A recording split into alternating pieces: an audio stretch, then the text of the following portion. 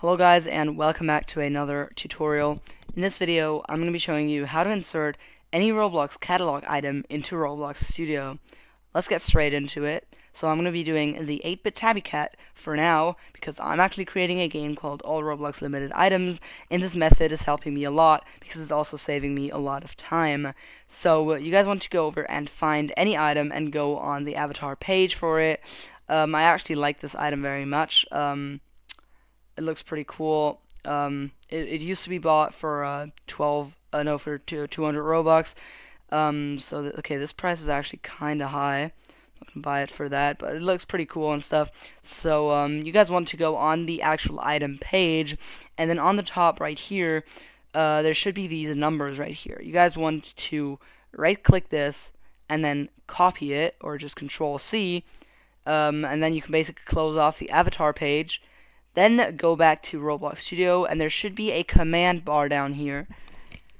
Now, if you don't have this command bar, then to get it, you go over onto the View tab up here, and then press Command Bar. So it's just going to appear somewhere on your screen.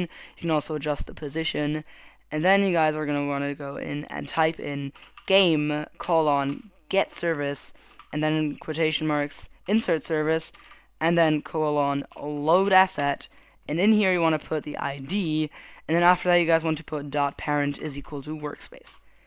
Now if I press enter, you guys will be able to see that it actually says this inside of the workspace, inside of the output. Now you can see that there's an additional model in here. If I just ungroup it with Control U, you guys can see that it's actually the tabby cat. So there it is, our tabby cat.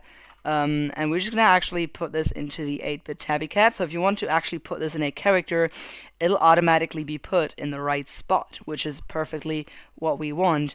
And then look at that, it actually looks so cool and so cute. So yeah, that was our little tutorial on how to actually insert Roblox catalog items into your Roblox Studio game.